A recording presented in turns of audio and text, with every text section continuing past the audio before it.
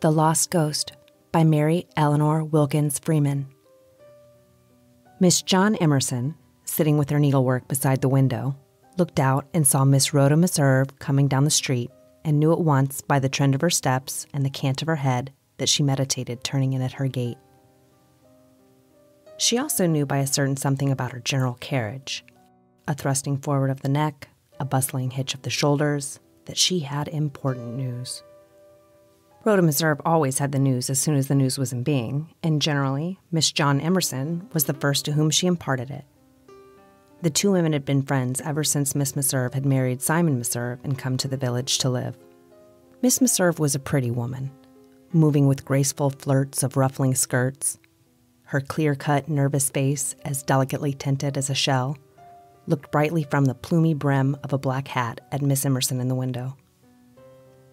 Miss Emerson was glad to see her coming.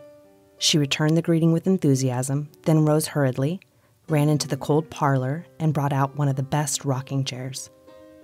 She was just in time, after drawing it up beside the opposite window, to greet her friend at the door. "Good afternoon," she said. "I declare, I'm real glad to see you. I've been alone all day. John went into the city this morning. I thought of coming over to your house this afternoon, but I couldn't bring my sewing very well. I'm putting the ruffles on my new black dress skirt." "Well, I didn't have a thing on hand except my crochet work," responded Miss Meserve, "and I thought I'd just run over a few minutes." "I'm real glad you did," repeated Miss Emerson. "Take your things right off. Here, I'll put them on my bed in the bedroom. Take the rocking chair." Miss Meserve settled herself in the parlor rocking chair, while Miss Emerson carried her shawl and hat into the little adjoining bedroom. When she returned, Miss Meserve was rocking peacefully and was already at work, hooking blue wool in and out. "That's real pretty," said Miss Emerson. "Yes, I think it's pretty," replied Miss Meserve. "I suppose it's for the church fair?" "Yes, I don't suppose it'll bring enough to pay for the worsted, let alone the work, but I suppose I've got to make something." "How much did that one you made for the fair last year bring?" 25 cents. "It's wicked, ain't it?" "I rather guess it is.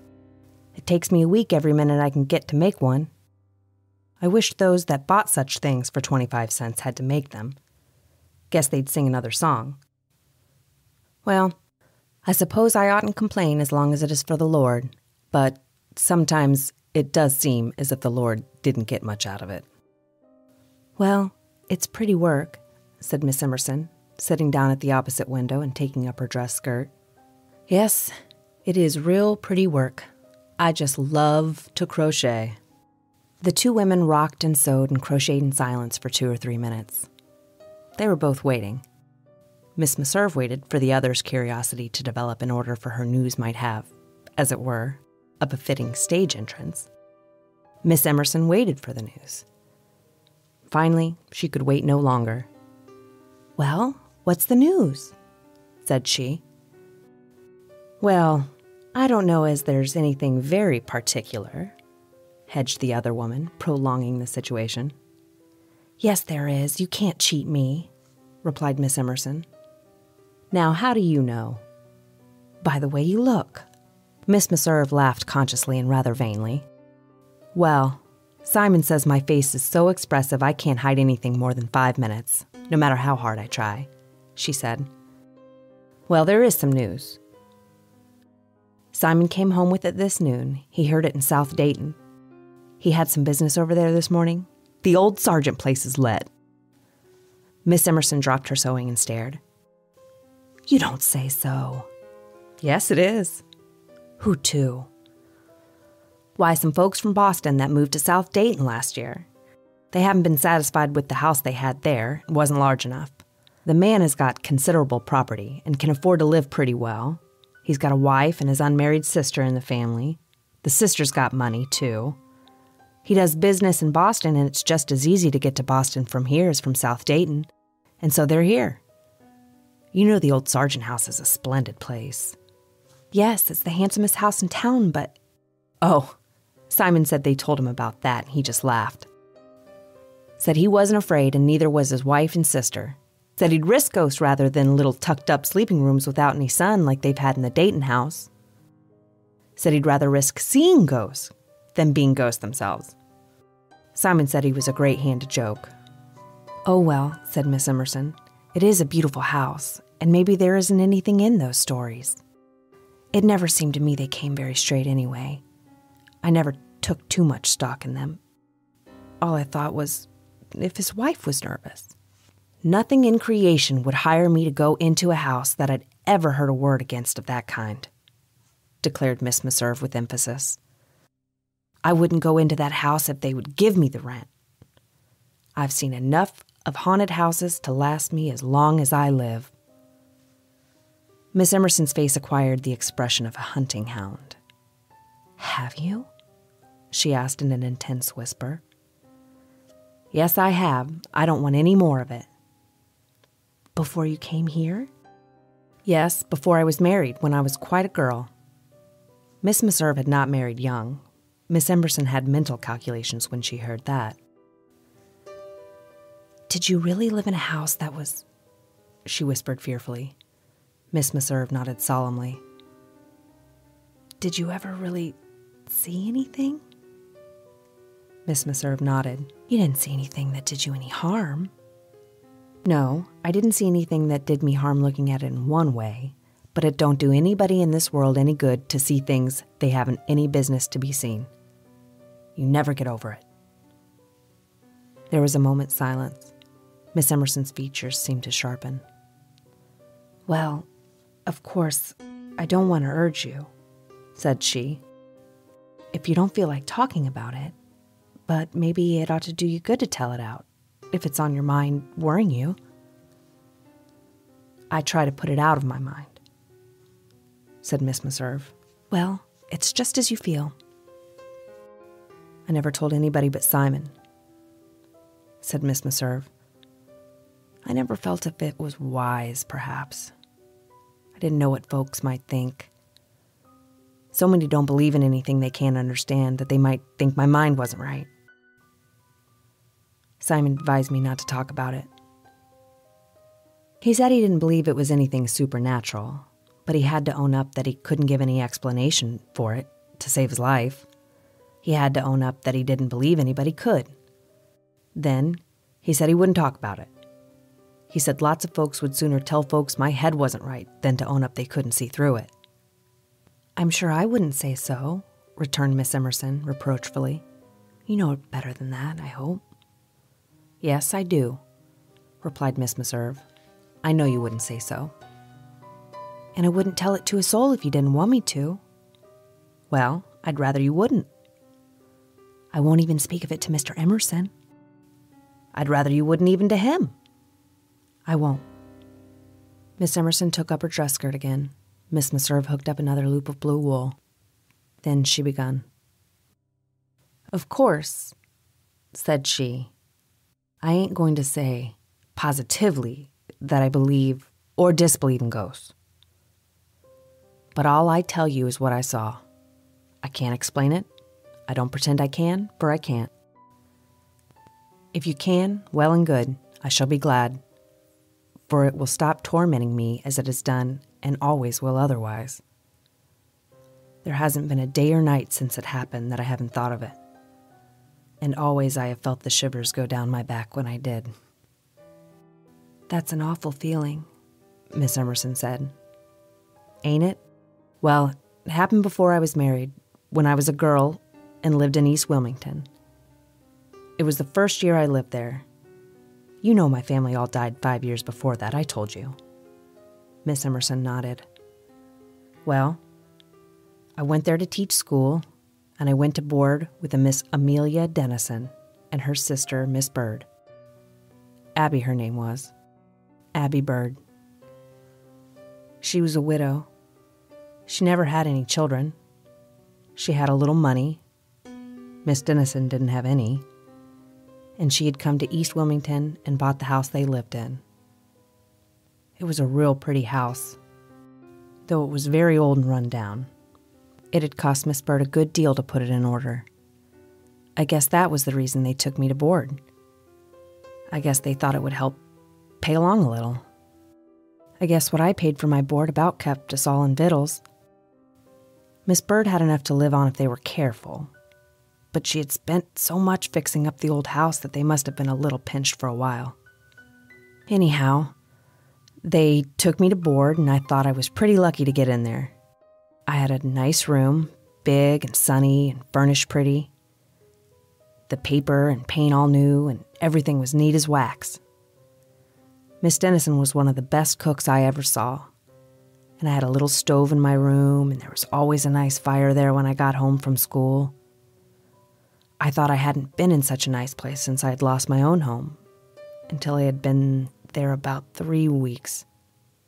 I had been there about 3 weeks before I found it out, though I guess it had been going on ever since they had been in the house, and that was most 4 months. They hadn't said anything about it, and I didn't wonder. For there they had just bought the house and been to so much expense and trouble fixing it up. Well, I went there in September. I begun my school the first Monday. I remember it was a real cold fall. There was a frost the middle of September, and I had to put on my winter coat. I remember when I came home that night, I began school on a Monday, and that was 2 weeks from the next Thursday. I took off my coat downstairs and laid it on the table in the front entry. It was a real nice coat, heavy black broadcloth trimmed with fur. I had had it in the winter before. Miss Bird called after me as I went upstairs that I ought not to leave it in the front entry for fear somebody might come in and take it. But I only laughed and called back to her that I wasn't afraid. I was never much afraid of burglars. Well, though it was hardly the middle of September, it was a real cold night. I remember my room faced west, and the sun was getting low, and the sky was a pale yellow and purple, just as you see it sometimes in the winter when there's going to be a cold snap. I rather think that was the night the frost came the first time. I know Miss Dennison covered up some flowers she had in the front yard anyhow. I remember looking out and seeing an old green plaid shawl of hers over the verbena bed. There was a fire in my little wood stove. Miss Bird made it, I know. She was a real motherly sort of woman.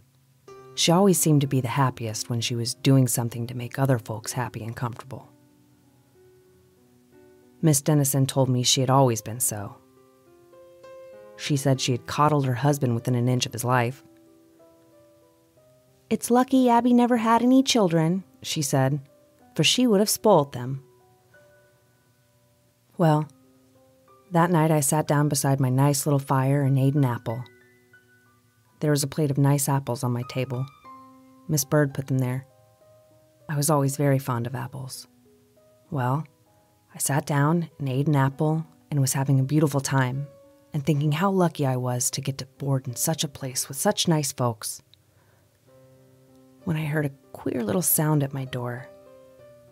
It was such a little hesitating sort of sound that it sounded more like a fumble than a knock, as if someone was very timid, with very little hands, was feeling along the door. For a minute I thought it was a mouse. But I waited and it came again. And then I made up my mind that it was a knock, but a very scared one. So I said, "Come in." But nobody came in. And then presently I heard the knock again. Then I got up and opened the door, thinking it was very queer, and I had a frightened feeling, without knowing why. Well, I opened the door, and the first thing I noticed was a draft of cold air, as if the front downstairs was open. But there was a strange, close smell about the cold draft. It smelled more like a cellar that had been shut up for years than out of doors. Then I saw something. I saw my coat first. The thing that held it was so small that I couldn't see much of anything else. Then I saw a little white face with eyes so scared and wishful that they seemed as if they might eat a hole in anybody's heart. It was a dreadful little face, with something about it which made it different from any other face on earth. But it was so pitiful that somehow it did away a good deal with the dreadfulness. And there were two little hands, spotted purple with the cold, holding up my winter coat, and a strange, faraway voice said, "I can't find my mother." "For heaven's sakes," I said, "who are you?" Then the little voice said again, "I can't find my mother." All the time I could smell the cold, and I saw it was about this child. The cold was clinging to her, as if she had come out of some deadly cold place. Well, I took my coat. I did not know what else to do, and the cold was clinging to that. It was as cold as if it had come off ice. When I had the coat, I could see the child more plainly. She was dressed in one little white garment, made very simply. It was a nightgown, only very long, quite covering her feet, and I could see dimly through it, her thin little body mottled purple with the cold. Her face did not look so cold. That was a clear waxen white. Her hair was dark, but it looked as if it might be dark only because it was so damp, almost wet, and might really be light hair. It clung very close to her forehead, which was round and white. She would have been very beautiful if she had not been so dreadful. "Who are you?" says I again, looking at her. She looked at me with her terrible pleading eyes and did not say anything. "What are you?" says I. Then she went away. She did not seem to run or walk like other children. She flitted, like one of those filmy white butterflies that don't seem like real ones, they are so light, and move as if they had no weight. But she looked back from the head of the stairs. "I can't find my mother," said she, and I had never heard such a voice. "Who is your mother?" says I. But she was gone. Well, I thought for a moment I should faint away. The room got dark and I heard a singing in my ears. Then I flung my coat onto the bed. My hands were as cold as ice from holding it, and I stood in my door and called first Miss Bird and then Miss Dennison. I didn't dare go down over the stairs where that thing had gone. It seemed to me I should go mad if I didn't see somebody or something like other folks on the face of the earth. I thought I should never make anybody hear, but I could hear them stepping downstairs, and I could smell biscuits baking for supper. Somehow, the smell of those biscuits seemed the only natural thing left to keep me in my right mind. I didn't dare go over those stairs. I just stood there and called. And finally, I heard the entry door open and Miss Bird called back. "What is it? Did you call, Miss Arms?" Come up here as quick as you can, both of you," I screamed out. "Quick, quick, quick." I heard Miss Bird tell Miss Dennison, "Come quick, Amelia. Something is the matter in Miss Arms's room." It struck me even then that she expressed herself rather queerly. And it struck me very queer indeed when they both got upstairs and I saw that they knew what had happened. Or that they knew of what nature the happening was. "What is it, dear?" asked Miss Bird, and her pretty, loving voice had a strange sound. I saw her look at Miss Dennison, and I saw Miss Dennison look back at her. "For God's sakes," says I, and I never spoke so before. "For God's sakes, what was it brought my coat upstairs?" "What was it like?" asked Miss Dennison in a sort of falling voice, and she looked at her sister again, and her sister looked back at her. "It was a child I have never seen here before. It looked like a child," says I, "but I never saw a child so dreadful. And it had on a nightgown, and she couldn't find her mother. Who was it? What was it?" I thought for a minute Miss Dennison was going to faint, but Miss Bird hung on to her and rubbed her hands and whispered in her ear. She had the cooingest kind of voice. And I ran and got her a glass of cold water.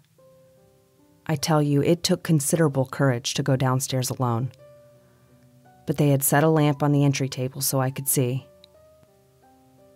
I don't believe I could have spunked up enough to have gone downstairs in the dark. thinking every second that child might be close to me. The lamp and the smell of the biscuits baking seemed to keep my courage up. But I tell you, I didn't waste much time going down those stairs and out into the kitchen for a glass of water. I pumped as if the house was afire, and I grabbed the first thing I came across in the shape of a tumbler. It was a painted one that Miss Dennison's Sunday school class gave her, and it was meant for a flower vase. Well, I filled it and then ran upstairs. I felt every minute as if something would catch my feet, and I held the glass to Miss Dennison's lips while Miss Bird held her head up. And she took a good long swallow. Then she looked hard at the tumbler. "Yes," says I know I got this one, but I took the first one I came across, and it isn't hurt a mite." "Don't get the painted flowers wet," says Miss Dennison very feebly. "They'll wash off if you do." "I'll be real careful," says I. I knew she set a sight by that painted tumbler. The water seemed to do Miss Dennison good, for presently she pushed Miss Bird away and sat up. She had been laying down on my bed. "I'm all over it now," says she. But she was terribly white, and her eyes looked as if they saw something outside things. Miss Bird wasn't much better, but she always had a sort of settled, sweet, good look that nothing could disturb to any great extent. I knew I looked dreadful, for I'd caught a glimpse of myself in the glass, and I would hardly have known who it was. Miss Dennison, she slid off the bed and walked sort of tottery to a chair. "I was silly to give way so," says she. "No, you weren't silly, sister," says Miss Bird. "I don't know what this means any more than you do, but whatever it is, no one ought to be called silly for being overcome by anything so different from other things which we have known all of our lives." Miss Dennison looked at her sister. Then she looked at me, then back at her sister again, and Miss Bird spoke as if she had been asked a question. "Yes," says she, "I do think Miss Arms ought to be told. That is, I think she ought to be told all we know ourselves." "That isn't much," said Miss Dennison with a dying-away sort of sigh. She looked as if she might fade away again at any minute. She was a real delicate-looking woman, but it turned out she was a good deal stronger than poor Miss Bird. "No, there isn't much we do know," says Miss Bird. "But what little there is, she ought to know. I felt as if she ought when she first came here." "Well, I didn't feel quite right about it," said Miss Dennison. "But I kept hoping it might stop, and anyway, that it might never trouble her. You had put so much in the house, and we needed the money, and I didn't know, but she might be nervous and think she couldn't come, and I didn't want to take a man boarder. And aside from the money, we were very anxious to have you come, my dear," says Miss Bird. "Yes," says Miss Dennison. "We wanted the young company in the house. We were lonesome, and we both of us took a great liking to you the minute we set eyes on you." And I guess they meant what they said, both of them. They were beautiful women, and nobody could have been kinder than me than they were. And I never blamed them for not telling me before. And as they had said, there really wasn't much to tell. They hadn't any sooner fairly bought the house and moved into it. Then they began to hear and see things. Miss Bird said they were sitting together in the sitting room one evening when they heard it the first time. She said her sister was knitting lace. Miss Dennison made beautiful knitted lace. And she was reading the Missionary Herald. Miss Bird was very much interested in mission work. When all of a sudden they heard something. She heard it first, and she laid down her Missionary Herald and listened. And then Miss Dennison, she saw her listening, and she drops her lace. "What is it you're listening to, Abby?" says she. Then it came again, and they both heard, and the cold shivers went down their backs to hear it, though they didn't know why. "It's the cat, isn't it?" says Miss Bird.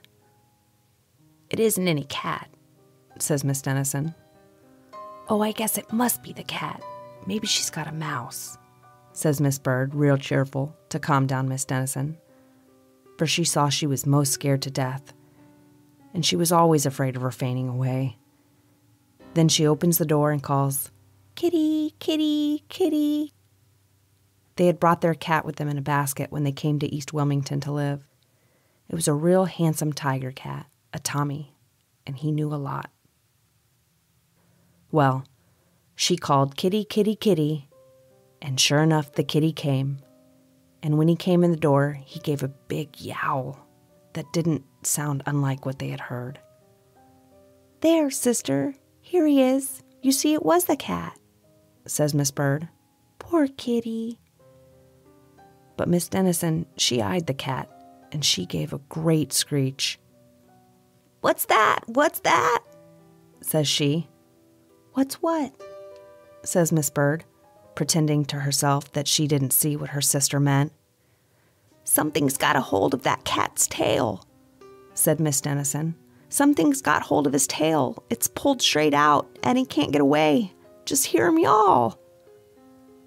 "It isn't anything," says Miss Bird. But even as she said that, she could see a little hand holding fast to that cat's tail.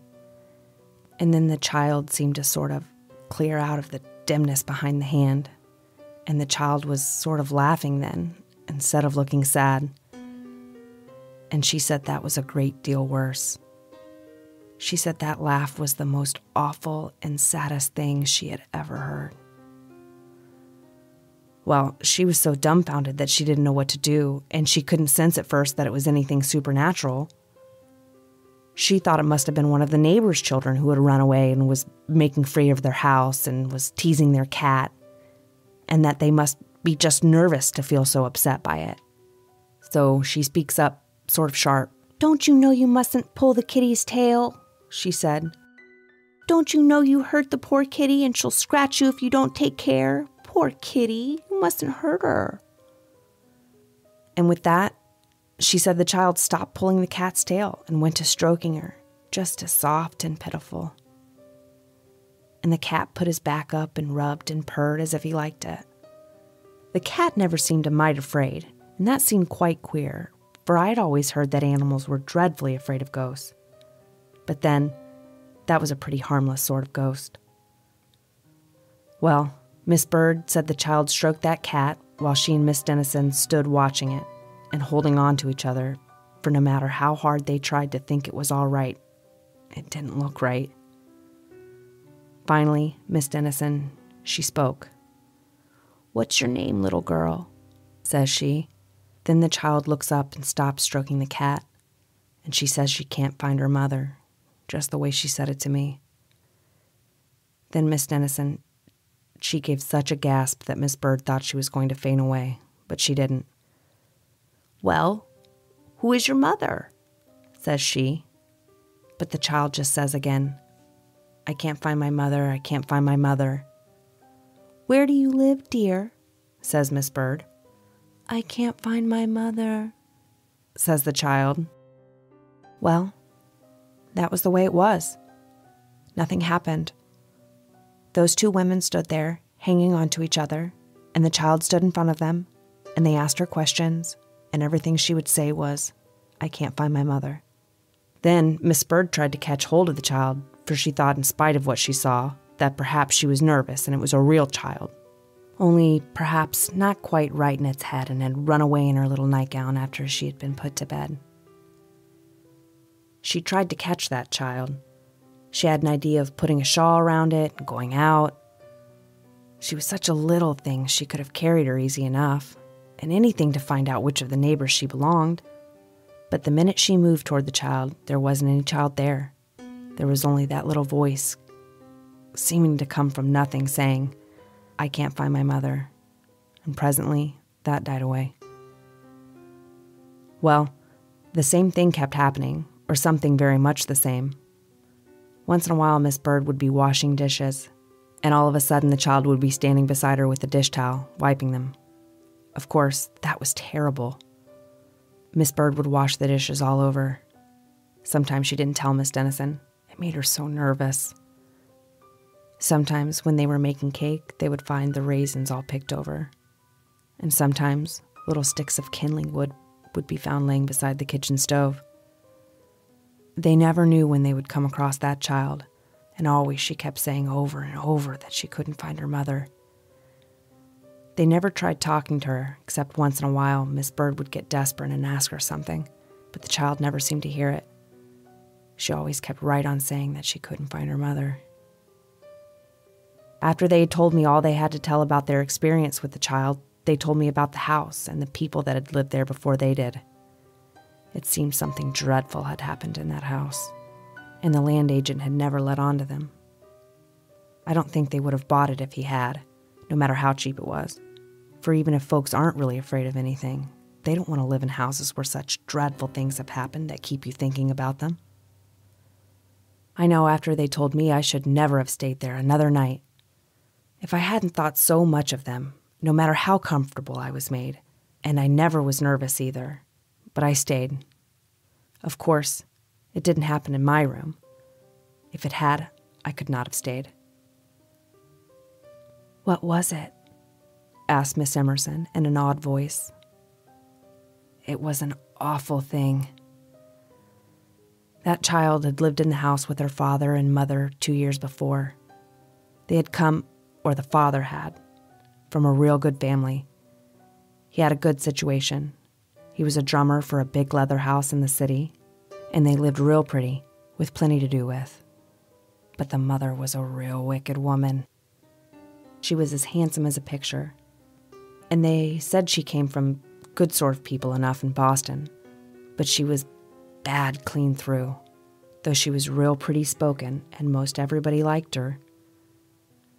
She used to dress out and make a great show, and she never seemed to take much interest in the child, and folks began to say she wasn't treated right. The woman had a hard time keeping a girl. For some reason, one wouldn't stay. They would leave and then talk about her awfully, telling all kinds of things. People didn't believe it at first. Then they began to. They said that the woman made that little thing, though she wasn't much over 5 years old, and small and babyish for her age, do most of the work, what there was done. They said the house used to look like a pigsty when she didn't have help. They said the little thing used to stand on a chair and wash dishes, and they'd seen her carrying in sticks of wood most as big as she was many a time, and they'd hear her mother scolding her. The woman was a fine singer, and she had a voice like a screech owl when she scolded. The father was away most of the time, and when that happened, he had been away out west for some weeks. There had been a married man hanging about the mother for some time, and folks had talked some, but they weren't sure there was anything wrong. And he was a man very high up with money, so they kept pretty still for fear he would hear of it and make trouble for them. And of course, nobody was sure, though folks did say afterward that the father of the child had ought to have been told. But that was very easy to say. It wouldn't have been so easy to find anybody who would have been willing to tell him such things as that, especially when they weren't any too sure. He'd set his eyes by his wife, too.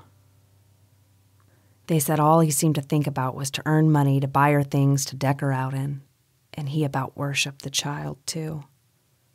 They said he was a real nice man. The men that are treated so bad mostly are real nice men. I've always noticed that.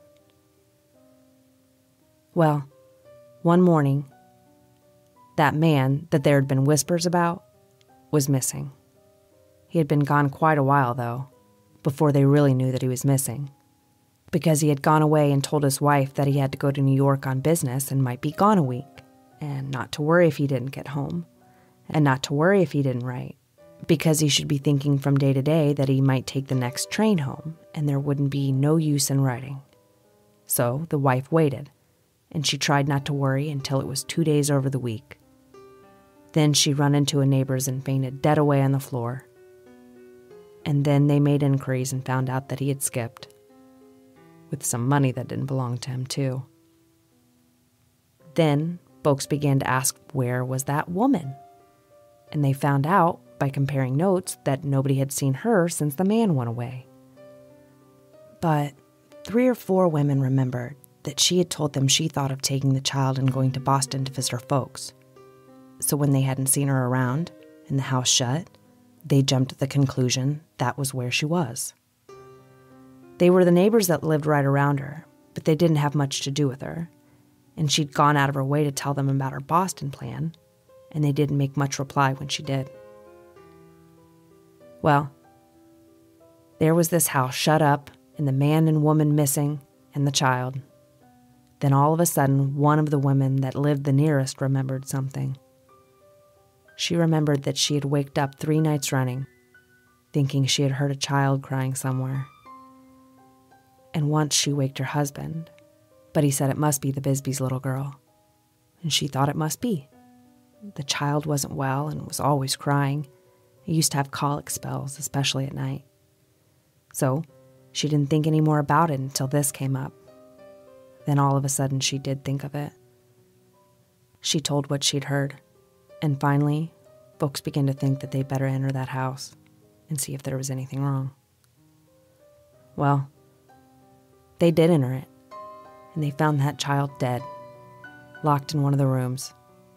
Miss Dennison and Miss Bird never used that room. It was a back bedroom on the 2nd floor. Yes, they found that poor child there, starved to death and frozen, though they weren't sure she had frozen to death, for she was in bed with clothes enough to keep her pretty warm when she was alive. But she had been there a week, and she was nothing but skin and bone. It looked as if the mother had locked her into the house when she went away and told her not to make any noise for fear the neighbors would hear her and find out that she herself had gone. Miss Dennison said she couldn't really believe that woman had meant to have her own child starved to death. Probably she thought the little thing would raise somebody, or folks would try and get in the house and find her. Well, whatever she thought, there was the child, dead. But that wasn't all. The father came home right in the midst of it. The child was just buried, and he was beside himself. And he went on the track of his wife, and he found her, and he shot her dead. It was in all the newspapers at the time. Then he disappeared. Nothing has been seen of him since. Miss Dennison said she had thought he had either made way with himself or got out of the country. Nobody knew. But they did know there was something wrong with the house. "I knew folks acted queer when they asked me how I liked it when we first came here," says Miss Dennison, "but I never dreamed why till we saw the child that night." "I never heard anything like it in my life," says Miss Emerson, staring at the other woman with awestruck eyes. "I thought you'd say so," said Miss Meserve. "You don't wonder that I ain't disposed to speak light when I hear there is anything queer about a house, do you?" "No, I don't, after that," Miss Emerson said. "But that ain't all," said Miss Meserve. "Did you see it again?" Miss Emerson asked. "Yes, I saw it a number of times before the last time. I was lucky I wasn't so nervous, or I never could have stayed there. Much as I liked the place, and as much as I thought of those 2 women, they were beautiful women, and make no mistake, I loved those women. I hope Miss Dennison will come and see me sometime." Well, I stayed, and I never knew when I'd see that child. I was very careful to bring everything of mine upstairs, and not leave any little thing in my room that needed done, for fear she would come lugging up my coat, or hat, or gloves, or I'd find things done when there'd been no live being in the room to do them. I can't tell you how I dreaded seeing her, and worse than seeing her was hearing her say, "I can't find my mother." It was enough to make your blood run cold. I never heard a living child cry for its mother that was anything so pitiful as that dead one. It was enough to break your heart. She used to come and say that to Miss Bird oftener than to anyone else. Once I heard Miss Bird say she wondered if it was possible that the poor little thing couldn't really find her mother in the other world. She had been such a wicked woman. But Miss Dennison told her she didn't think she ought to speak so, nor even think so, and Miss Bird said she shouldn't wonder if she was right. Miss Bird was always very easy to put in the wrong. She was a good woman, and one that couldn't do things enough for other folks. It seemed as if that was what she lived on. I don't think she was ever so scared by the poor little ghost, as much as she pitied it, and she was most heartbroken because she couldn't do anything for it, as she could have done for a live child. It seems to me as if I should die if I can't get that awful little white robe off that child and get her in some clothes and feed her and stop her looking for her mother, I heard her say once, and she was in earnest. She cried when she said it. That wasn't long before she died. Now, I am coming to the strangest part of it all. Miss Bird died very sudden. One morning, it was a Saturday, and there wasn't any school. I went downstairs to breakfast, and Miss Bird wasn't there. There was nobody but Miss Dennison. She was pouring out the coffee when I came in. "Why, where's Miss Bird?" says I. "Abby ain't feeling very well this morning," says she. "There isn't much the matter, I guess, but she didn't sleep very well, and her head aches, and she's sort of chilly. And I told her I thought she better stay in bed till the house gets warm." It was a very cold morning. "Maybe she's got cold," says I. "Yes, I guess she has," says Miss Dennison. "I guess she's got cold. She'll be up before long. Abby ain't one to stay in bed a minute longer than she can help." Well, we went on eating our breakfast, and all at once, a shadow flickered across the wall of the room and over the ceiling, the way a shadow will sometimes when somebody passes the window outside. Miss Dennison and I both looked up out of the window.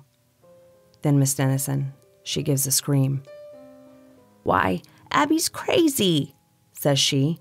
"There she is out in the bitter cold morning and... She didn't finish, but she meant the child, for we were both looking out, and we saw, as plain as we ever saw anything in our lives, Miss Abby Bird walking off over the white snow path with that child holding fast to her hand, nestling close to her as if she had found her own mother. "She's dead," says Miss Dennison, clutching hold of me hard. "She's dead. My sister is dead." She was. We hurried upstairs as fast as we could go, and she was dead in her bed, and smiling as if she was dreaming. And one arm and hand was stretched out as if something had hold of it, and it couldn't be straightened even at the last. It lay out over her casket at the funeral. "Was the child ever seen again?" asked Miss Emerson in a shaking voice. "No," replied Miss Meserve. "That child was never seen again after she went out of the yard with Miss Bird." End of The Lost Ghost